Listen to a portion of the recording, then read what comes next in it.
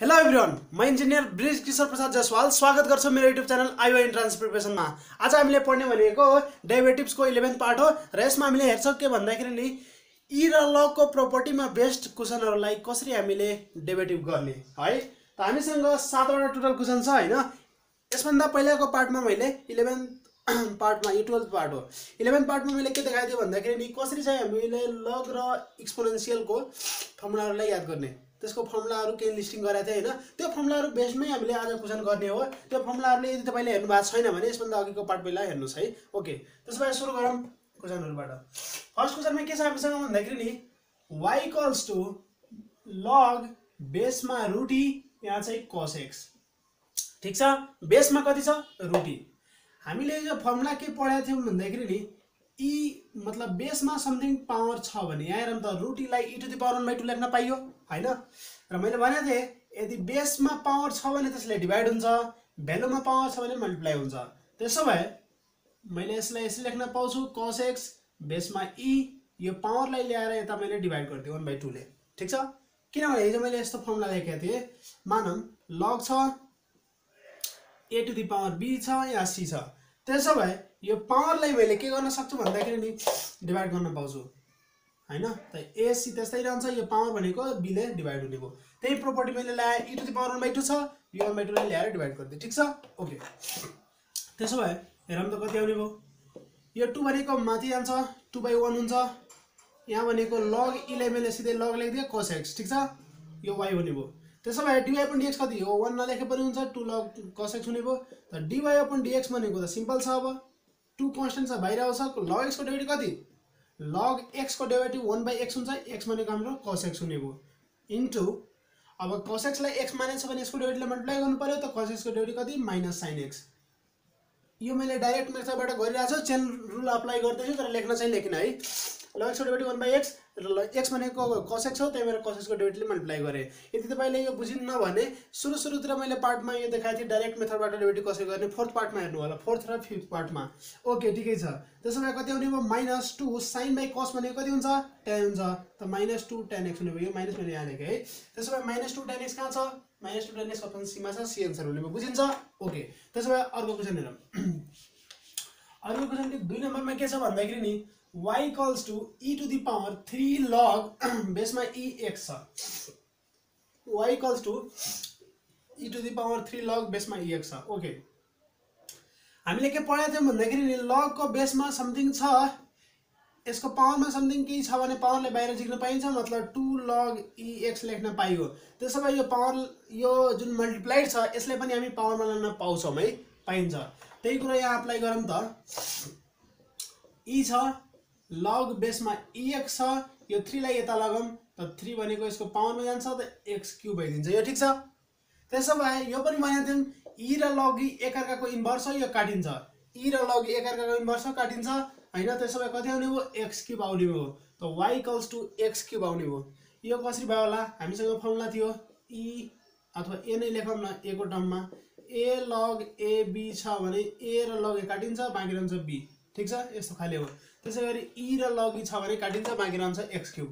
त्यसो भए dy/dx निकालौँ त कति हुन्छ, x³ को डेरिभेटिभ कति 3x²। 3x² सबभन्दा सिम्पल क्वेशन, x³ को डेरिभेटिभ 3x²। अप्सन बी के भयो, पावर बाहिर आयो, पावरमा -1 भयो, x⁻n को डेरिभेटिभ गरे जस्तै हैन। ओके, त्यसो भए अर्को 3 नम्बरको क्वेशन हेरौँ के भन्दै छ।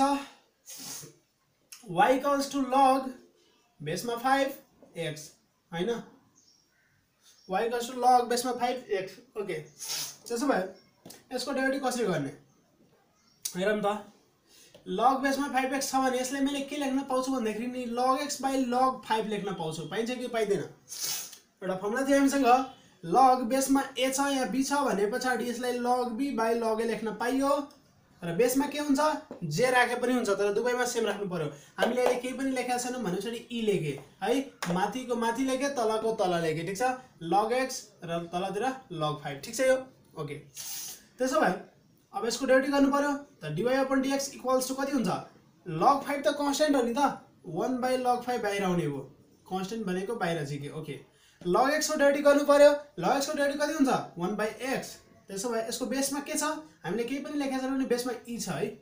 ई मैले माने ठीक छ ई मै हामीले डेरिभेटिभ थाहा हुन्छ log x को डेरिभेटिभ 1/x त्यही भएर ई लेखे ओके त्यसो भए आन्सर भनेको 1/x log 1/log e5 log e5 एउटा मात्रै अप्सन छ जुन चाहिँ मिल्दैन यो तल आउनु पर्यो त्यही भएर अप्सन सी चाहिँ हुँदैन त के गर्नु भन्दाखेरि यसले माथि लगाउँ र लगको एउटा प्रोपर्टी मैले हिजो चाहिँ त्यो फर्मुलामा लेखेको थिएन तर बुझिहाल्नु यदि 1/log ab छ भने यो भनेको माथि गयो भने log ba हुन्छ त्यही भएर 1/log e5 छ भने यो माथि गयो भने के हुन्छ log यो एक्सचेन्ज हुन्छ के यो भ्यालु चाहिँ बेसमा आउँछ यो बेस चाहिँ भ्यालुमा जान्छ त log 5e हुने भयो र 1/x त छदैछ ठीक छ त log 5e log 5e into 1/x option be हुने भयो बुझिन्छ ओके त्यसो भए अर्को क्वेशनमा जाउँ अर्को क्वेशन 4 नम्बरमा के छ भन्दाखेरि नि y equals to e to the power 1 plus log ex हो y equals to e to the power 1 plus log ex हो यता हेरौँ त के छ भन्दाखेरि मेथड त थुप्रै छ हैन मैले चाहिँ के गर्थे भन्दाखेरि नि यो 1 लाई log e लेखिदिए पाइन्छ कि पाइदैन 1 लाई log e लेखिदिए log e भनेको 1 हुन्छ किनभने log e र e इन्भर्स काटिन्छ बाँकी रहन्छ 1 ठीक छ त्यसो भए log एउटा प्रोपर्टी थियो log x plus log y भनेको कति हुन्छ log x into y हुन्छ त्यहाँ के छ x भनेको e हुने भयो y भनेको x हुने भयो त्यसो भए बेसमा e छ e into x हुन्छ यो बुझ्यो के थियो फर्मुला हामीसँग log x into y भनेको log x plus log y हुन्छ log x plus log y हुन्छ त्यही भएर यो दुटा चाहिँ के हुन्छ मल्टिप्लाइड हुन्छ यहाँ e र x छ दुवै मल्टिप्लाई भयो बेसमा जे छ त्यही रहन्छ ठीक छ त्यसो भए e र log के हो इन्भर्स हो काटिन्छ बाँकी रहन्छ ex त्यसो भए ex को डेरिभेटिभ गर्नु पर्यो y equals to ex आयो हैन त्यसो भए यसको डेरिभेटिभ कति हुन्छ dy/dx भनेको त e त कन्स्टेन्ट छ बाहिर आउँछ x को डेरिभेटिभ कति 1 x को डेरिभेटिभ 1 त्यही भएर आन्सर आउने भयो e dy/dx भनेको e अप्सन भनेको a ठीक छ ओके अर्को क्वेशन 5 नम्बरमा जाम 5 नम्बरमा के छ भन्दाखेरि नि y equals to log बेसमा √x x त्यसमा हामीले थाहा छ √x भनेको कति हुन्छ √x भनेको x to the power 1/2 हो हैन र यदि बेसमा पावर छ भने डिवाइड गर्न पाइन्छ त्यसो भए यो जस्ताको त्यस्तै डिवाइड बाइ 1/2 भयो र log x र x इन्भर्स हो काटिएर 1 बाँकी रहन्छ त 1/1/2 हुने भयो यो भनेको माथि जान्छ आउने भयो 2 त y को भ्यालु आउने भयो हामीसँग 2 यो y equals to therefore dy/dx कति हुन्छ 2 त कन्स्टेन्ट हो कन्स्टेन्ट को डेरिभेटिभ 0 यो बुझिन्छ ओके त्यसो भए अर्को क्वेशनमा जाम 6 नम्बर 6 नम्बरमा के छ भन्दाखेरि नि y equals to ln x/10 ठीक छ यो ओके त्यसो भए यसले मैले के लेख्न पाउँछु y equals to यतिकै गर्न पनि सकिन्थ्यो तर मैले त्यस्तो आन्सर देखिन त्यही भएर म अर्को मेथडबाट गर्छु है हेरौँ ln x minus ln 10 लेख्न पाइन्छ ln भनेको के हो log बेसमा e त हो नि लेख्दा हुन्छ ln भनेको log बेसमा e मैले त्यही लेख्दै ln भनेको log बेसमा e त e नलेखे पनि हुन्छ x/10 हो हैन र हामीले थाहा छ log x/y भनेको कति हुन्छ log x minus log y हुन्छ र y को सट्टामा कति छ अहिले 10 छ ओके y equals to यति आउने भयो त dy/dx निकाल्नु पर्यो भने कति हुन्छ dy/dx equals to log x को डेरिभेटिभ 1/x minus log 10 त कन्स्टेन्ट हो कन्स्टेन्ट को डेरिभेटिभ 0 त्यसो भए dy/dx कति आउने भयो 1/x 1/x कहाँ छ अप्सन सी मा छ आन्सर हाम्रो सी हुने भयो ओके अब लास्ट क्वेशन 7 नम्बर हेरौँ है के छ भन्दाखेरि if y equals to log बेसमा e log बेसमा ex then e to the power x dy/dx कति हुन्छ ओके y equals to छ log बेसमा e x यदि छ भने e to the power x into dy/dx कति हुन्छ हैन मैले पहिला के गर्छु भन्दाखेरि नि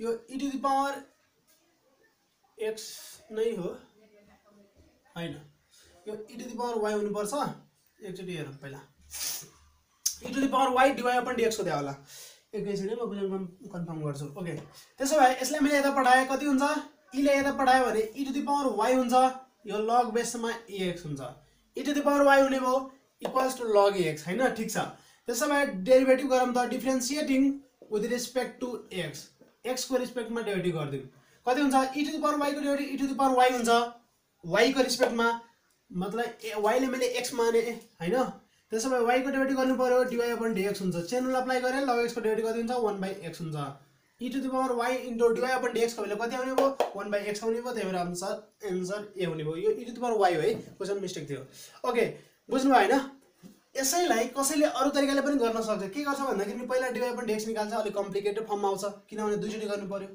यसको लागि फेरि यसको लागि हैन त्यो गर्नुहुन्छ र फेरि त्यो एन्सरमा e to the power y ले मल्टिप्लाई गर्नुपर्छ हैन त्यति गरेर लास्टमा एन्सर आउँछ हैन तर यसरी सर्टकट गर्न सकिन्छ के गर्ने यो सिम्पली log ले यता पठाउने e to the power y हुन्छ हैन हाम्रो बेस प्रोपर्टी थियो e यता गयो भने यो log यता गयो भने e बेसमा आउँछ पावरमा y जाने भयो हैन यसको डेरिभेटिभ यति रहन्छ e dy/dx हुन्छ इक्वल्स टु 1/x हुन्छ ओके त्यसमा 1/x आन्सर हुने भयो यदि तपाईलाई भिडियो राम्रो लाग्यो भने लाइक गरेर कमेन्ट गरेर शेयर गरिदिनुस् हैन र यदि तपाई मेरो च्यानलमा नयाँ हुनुहुन्छ भने च्यानललाई सब्स्क्राइब गरेर बेल बटनलाई थिचिदिनुस् ताकि तपाईले मैले कुनै पनि भिडियो राखे भने तपाईलाई नोटिफिकेसन जाओस् धन्यवाद टेक केयर